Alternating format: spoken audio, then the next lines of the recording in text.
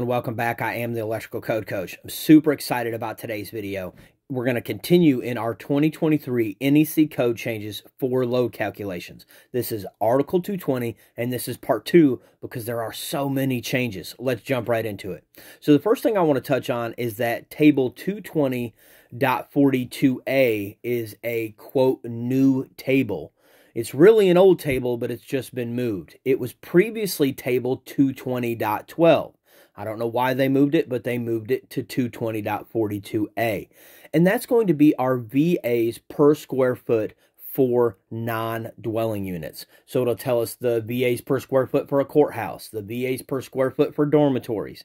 And that's how we're going to calculate our VAs per square foot for our lighting for non-dwelling unit occupancies. I do want to make this note that they added it in the 2020 and carried it on in the 2023, that this table does include the 125% needed for lighting loads because they're a continuous load. So when you look at this table, the 125% has already been factored in for you. There's no need to factor it in again.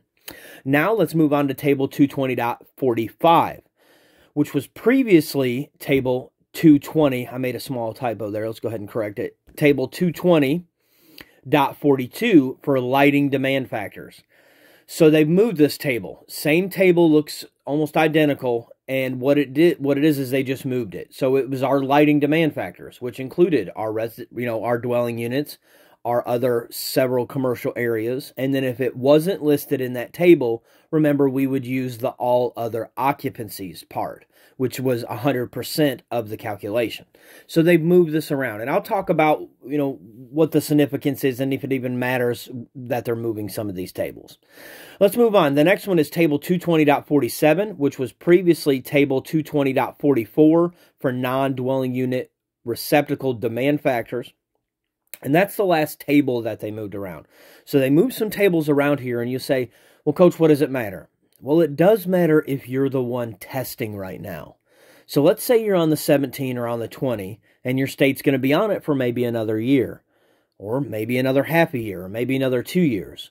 Well, I've got already full programs pre-built, ready to roll. We know they work to get your license using the 17 and the 2020.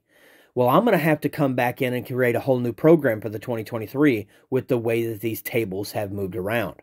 So if you want a program that's built, tried, true, ready to roll, also, one that we know works, and a recipe that we know works, I would highly recommend considering getting your license now, because I'm going to revamp the 2017 and the 2020 version this fall. But it looks like I'm going to have to make a whole new version for the 2023, or at least certain lessons are going to have to be brand new based on this new footprint of Article 220. So just keep that in mind. If you want to, you work on the previous platform, I highly recommend getting your license now because they've moved a bunch of stuff. Now let's move on to 220.50. They just cleaned house a little bit, and they clarified where you're going to get your conductor sizing from and your branch circuit or feeder load calculations from. And it says for motors and air conditioning equipment, and it has a part A and a part B, and what it does is it leads you to those respective places in the code book where you're going to go get those. So you'll sneak over in that part of the code book, you'll go get your load calculation for your motor or your air conditioner, then you'll come back and you'll add it to your load calculation that you're doing. I do want to make a note here for the 75% rule. If you have studied, load calculations at all, we're allowed to do a 75% demand factor for appliances when there's 4 or more appliances. Well, there's always been a laundry list of things that we're not allowed to apply that 75% rule, including the range, the dryer, things like that. Well, now they've had to go in and specifically include electric vehicle supply equipment, because I could see how somebody could be like, hey, that's a fixed piece of equipment, and, I want to do a 75% demand factor on that. In previous code cycles, there was nothing that prohibited you from doing that. It's a small appliance, you could say. And, it's one of those things that you could say, hey, I think this should be, allowed to be applied to this part of the demand factor. Sorry, I'm looking, I got the code book here in front of me, and I've got, you guys, I'm trying to convey this here. I wanted to get right to the section. So I'm here now. It says household electric, cooking equipment, clothes dryers, space heating equipment, air conditioners. All of those previously in other code cycles, we could not apply the 75% rule, the demand factor, which would reduce our load. Now, Part 5, they specifically added electric vehicle supply equipment. So that's an important distinction that we got to watch out for in the field and also in our testing. All right, now let's head to Table 220.55. And they did make a little bit of a change here. And this is the first change that I know of in Table 220.55 that I can remember. And what they've done here is they've added a few more notes. And I think they really just cleaned house. They kind of separated some things so it wasn't just a blob.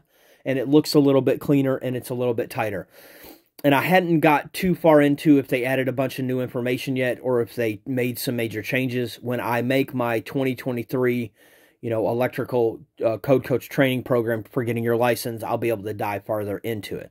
But they've added, they already had notes 4 and 5, but they've added notes 6 and 7. And I think they just separated some things to make it a little bit clearer and easier to understand. The Table 220.55 previously used to stop at Note 5. Now let's cover the all-new sections, and we'll be all done with Article 220.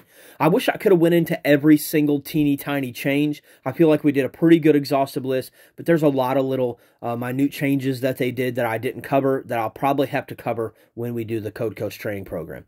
So these are brand new sections in Article 220. 220.70, Energy Management Systems, 220.110, Healthcare Facilities, and I think that would be Part 7. I'm not huge on Roman numerals. I think that's Part 7, is going to be marinas, boatyards, floating buildings, docking facilities, and for commercial and non-commercial use.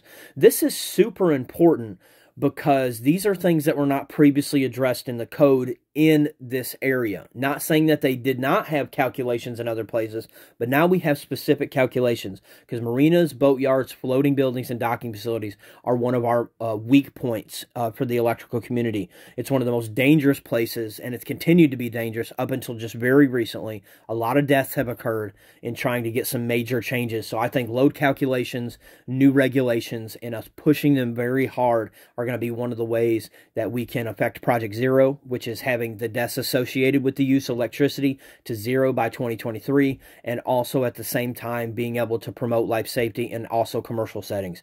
So I am the electrical code coach. I just want to see you guys win. I want you to know that I'm praying for you today. Listen, go out there and get them today. Fight hard. I want you to do something for me today. I want you to take a junior employee, or if you've got a senior employee that's, not been in the game as long as you, older than you physically, but has not been in the game as long as you. I want you to take them today, and I want you to start mentoring them. I want you to invest in them a little bit. Tell them a little bit about the code. Work with them. Be extra nice to them a little bit today. There's just something amazing will start happening in your life when you start investing in other people. It's amazing how things will just start hunting you down.